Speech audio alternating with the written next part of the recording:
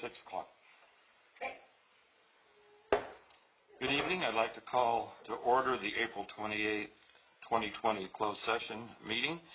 I'd like to point out that this meeting is being hosted through live stream on the city's website and by teleconference for public comment. To accommodate public comment during this meeting, we have made temporary changes to the agenda that were necessitated to comply with the COVID-19 directives. Deputy City Clerk, may I have a roll call, please? Councilmember Meyer?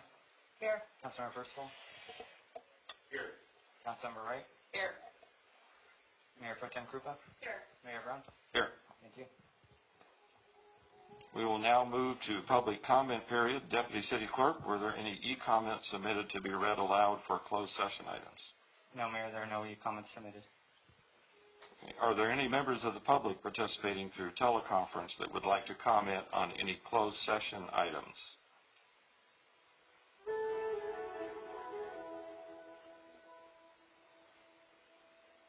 I'll take that as a no. Before we begin, as a reminder, there is a temporary 2-minute per person time limit for all general public comments on non-public hearing items. Comments should be directed to council as a whole.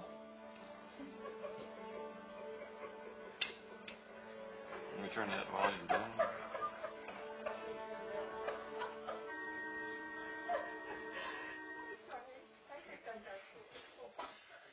A little background music isn't bad, but it's a little too loud.